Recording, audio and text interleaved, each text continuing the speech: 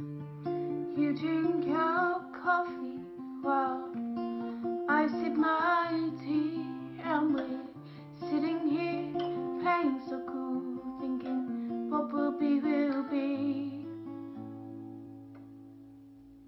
Hello everyone, and this week's tutorial is on Will You by Hazel O'Connor. This is a really great song with an incredible saxophone solo by Wesley McGugan. It was released in 1981 and it only got to number 8 in the charts. It did spend 10 weeks there though. So let's get straight into the theory of it. As I understand, this song's in D minor, and it's mainly diatonic, which means most of the notes used are in the key of D minor. Although there are some sharps added to make some major chords, which means that it's not completely diatonic. It's at 112 beats per minute, which is raised slightly above the human heartbeat, and I'll explain why that's such a good thing she's done later. Performance-wise, I like to use an arpeggiated guitar pick pattern. I think it works really nicely, and it's really simple and effective, and it also means that the vocals are the main focus of the song. There are lots of chords, and there's not necessarily a chord progression that I can see, but how I like to think of it is in 3 sections. So the first section I like to think of goes A minor to C to F to G, and you do this twice, but the second time, instead of going to G, you go to an E. And that's the first section that's the first 2 lines of the song. The second section I like to think of as C to G to A minor to E, which is but it's getting kinda late now, I wonder if you'll stay now, stay now, stay now, stay now. And then the next section is obviously all, or will you just politely say goodnight? So, it's A minor to C to D to A minor to E. And that's all 3 sections.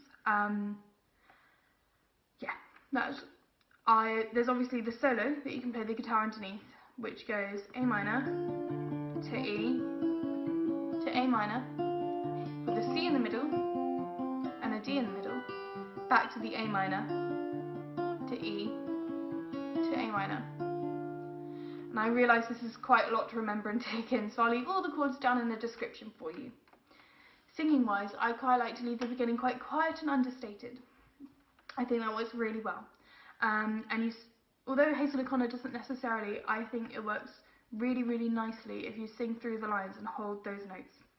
I would also, the peak of the song, I see, is at the take off your eyes, bare your soul, gather me to you and make me whole. So get really loud there, and if in doubt, just use really, really dramatic dynamics. It's a song where you can get away with doing that. Yeah, so let's move on to the songwriting aspect of it. As I said, it's at 112 beats per minute, which is slightly above the human heart rate. And this is so clever because Hazel O'Connor is trying to create an atmosphere of excitement and anticipation with the words she's using. And so by making the heart slightly faster, it makes you feel slightly more excited because you're listening to this beat, which is so clever. The sharp she adds makes it seem really, really happy at the end of the lines, and it creates this kind of feeling of hope in the song. And it also stands out from the minor key. It makes those chords really prominent.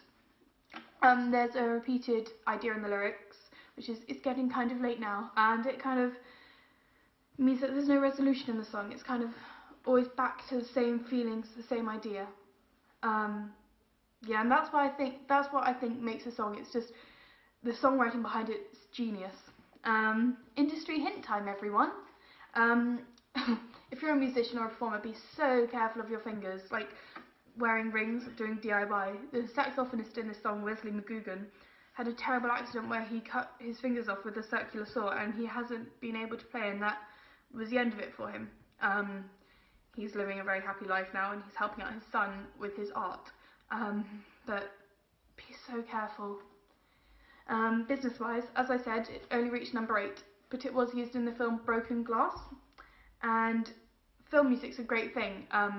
Using your music in it, it's vital to the film. Like, it can be used in the credits, in the background. The characters could even sing the song, And so there's a huge potential revenue for your music in film, but there's also quite a lot of competition. So it's for you to decide really whether you think that the pros are worth it. When performing it, I like to keep it really simple, as I've mentioned. The original song, I think, is quite raw, and I think that the vocals are the main idea in the song. And so I like to put the voice up really high to make it stand out a lot, and I also like to put a lot of reverb on it, which makes the voice sound really good, which is what you want if it's going to be in the forefront of the song. With the guitar, I like to take off the bass so that the whole song sounds quite airy and up high. I think it works really nice because I don't feel like you need a lot of bass in this song. So yeah, thank you for watching. This is a really great song to play in a quiet set, in an opening set, in a cafe. It creates a really, really nice atmosphere, and I hope you have lots of fun playing it. Thank you very much. I'll see you next time.